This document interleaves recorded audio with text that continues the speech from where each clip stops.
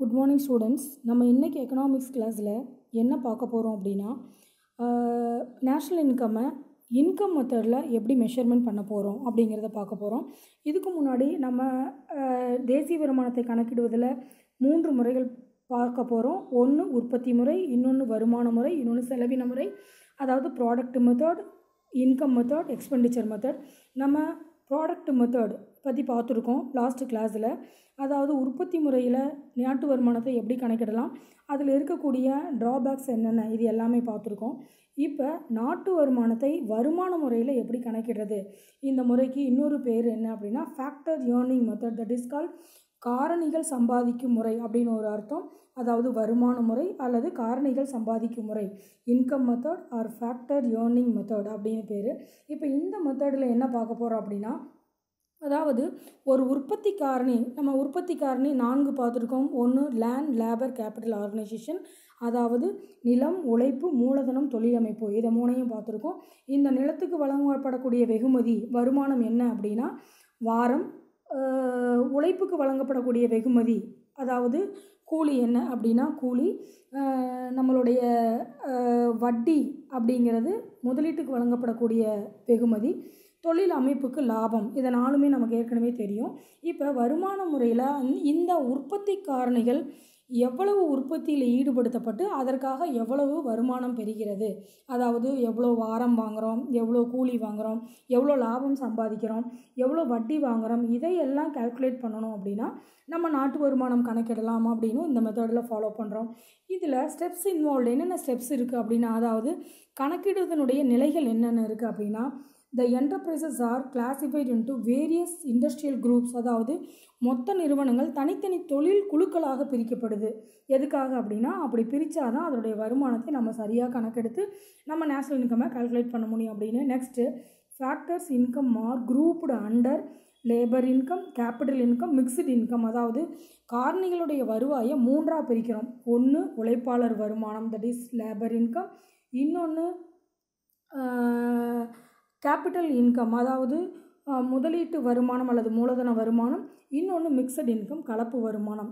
இப்படி 3ஆக பிரிக்கிறோம் வருமானத்தை, அதாவது உற்பத்தி காரணிகள் ஈட்டக்கூடிய வருமானத்தை. இதில் லேபர் இன்கம்க்கு கீழே நம்ம எது வரும் அப்படின்னா wages, salaries, fitting benefits, employers contribution to social security, இது எல்லாமே லேபர் இன்கம்க்கு கீழே வரும். அதாவது சமூக பாதுகாப்பு, கூலி, சம்பளம், ஊக்குவிப்பு ஊதியம், இது எல்லாமே உழைப்பாளர் வருமானத்துக்கு கீழே வந்துடும்.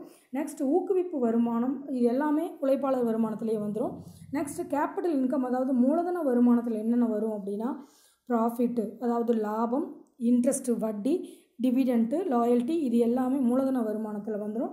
நெக்ஸ்ட்டு கலப்பு வருமானத்தில் எது வரும் அப்படின்னா எது அடங்கும் அப்படின்னா, அதாவது ஃபார்மிங், சோல் ப்ராப்பர்ட்டிஷிப், அதாவது விவசாயத்துறையில் இருக்கக்கூடிய பண்ணை தொழில்கள், அதிலிருந்து கிடைக்கக்கூடிய வருமானம் எல்லாமே மிக்சட் இன்கமில் வந்துடும். நெக்ஸ்ட்டு நேஷ்னல் இன்கம் கால்குலேட் பண்ணுறதுல நம்ம டொமஸ்டிக் இன்கமையும் நம்ம என்ன பண்ணிக்கணும் அப்படின்னா கால்குலேட் பண்ணிக்கணும். ப்ளஸ் நெட் அப்ராட் இன்கம், இதையும் கால்குலேட் பண்ணிக்கணும். இதில் ஒய் இஸ் ஈக்குவல் டு, அதாவது நாட்டு வருமானத்தை கணக்கிடுவதற்கான ஃபார்முலா என்ன, வருமான முறையில் என்ன ஃபார்முலா அப்படின்னா Y is equal to WRI plus pi plus R minus B. அதாவது டபிள்யூங்கிறது வேஜ் குறிக்கும், ஆருங்கிறது ரெண்ட்டை குறிக்கும், ஐங்கிறது interest, பைங்கிறது profits, R exports and B import. Next இதில் இன்னும் இந்த நாட்டு வருமானத்தை கணக்கிடுறதுல இருக்கக்கூடிய பெரிய ட்ராபேக்ஸ் என்னென்ன, நம்ம இந்த நாட்டு வருமானத்தில் எதை இன்னும் ஆட் பண்ணிக்கலாம், நாட்டு வருமானம் கணக்கீடில் வருமான முறையில் எதை ஆட் பண்ணிக்கலாம் அப்படின்னா வெளிநாடுகளிலிருந்து வரக்கூடிய வருமானமும் நம்ம என்ன பண்ணிக்கலாம்னா பேலன்ஸ் ஆஃப் பேமெண்ட் கணக்கில் வச்சுக்கலாம். நெக்ஸ்ட்டு இதுக்கு உண்டான ப்ரிகாஷன், அதாவது என்னென்ன முன்னெச்சரிக்கை நடவடிக்கைகள், என்னென்ன ட்ராபேக்ஸ் இருக்குது, நம்ம நாட்டு வருமான கணக்கீடில் எதை சேர்த்துக்கக்கூடாது, அதாவது items not to be include, அது வருமானமாகவே நமக்கு தெரியும், ஆனால் அதை நம்ம வருமான கணக்கில் சேர்த்து கணக்கிடக்கூடாது. அது என்னென்ன அப்படின்னா ட்ரான்ஸ்ஃபர் பேமெண்ட்ஸ், அதாவது என்னென்ன அப்படின்னா பென்ஷனு, சோஷியல் இன்ஃப்ராஸ்ட்ரக்சர், இது எல்லாத்தையுமே நம்ம வருமானத்தில் நம்ம சேர்த்துக்கக்கூடாது. நெக்ஸ்ட்டு செகண்ட் குட்ஸ், அதாவது ஒரு மொபைல் வாங்குகிறோம், அது நம்ம அதிலிருந்து கிடைக்கக்கூடிய வருமானம் நமக்கு வரும், அதை செகண்ட் ஹேண்டாக கை மாற்றும் பொழுது அதிலிருந்து ஒரு வருமானம் கிடைக்கும், நம்ம அதை வருமான கணக்கில் சேர்த்துக்கக்கூடாது. நெக்ஸ்ட்டு வின்ஃபால் கெயின், அதாவது என்ன அப்படின்னா வின்ஃபால் கெயின் அப்படின்னா இப்போ லாட்ரி டிக்கெட் வாங்கியிருப்போம், அதிர்ஷ்டம் அதாவது உடனடியான ஒரு அதிர்ஷ்டம் நமக்கு இன்றைக்கி கிடைக்கும், நமக்கு 1 கோடி ரூபாய் ப்ரைஸ் விழுந்திருக்கும், அது நமக்கு வருமானம். ஆனால் அந்த வருமானத்தை நாட்டு வருமான கணக்கில் நம்ம எடுத்துக்கிறது கிடையாது.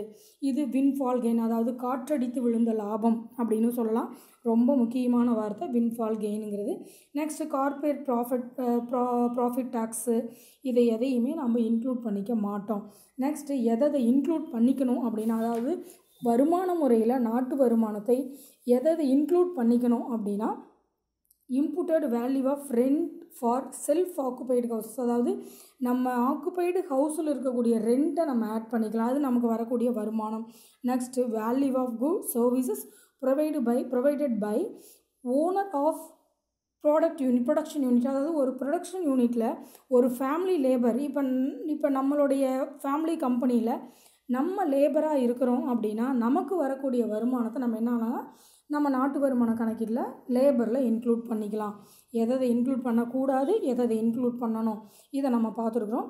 இப்படி நாட்டு வருமானத்தை கணக்கிடுவதில் அதாவது வருமான முறையில் சில ட்ராபேக்ஸ் இருந்தாலும் நம்ம நாட்டு வருமானம் கணக்கிடுவதில் வருமான முறை கொஞ்சம் பெட்டர் அப்படின்னு தோணுது. நெக்ஸ்ட்டு நம்ம செலவின முறையில் எப்படி நாட்டு வருமானத்தை கணக்கிட போகிறோம், நம்ம செய்கிற செலவை கொண்டு நம்ம எப்படி நாட்டு வருமானத்தை, தேசிய வருமானத்தை, நேஷ்னல் இன்கம்மை நம்ம கால்குலேட் பண்ண போகிறோம் அப்படிங்கிறத நெக்ஸ்ட் கிளாஸில் பார்க்கலாம். Thank you students.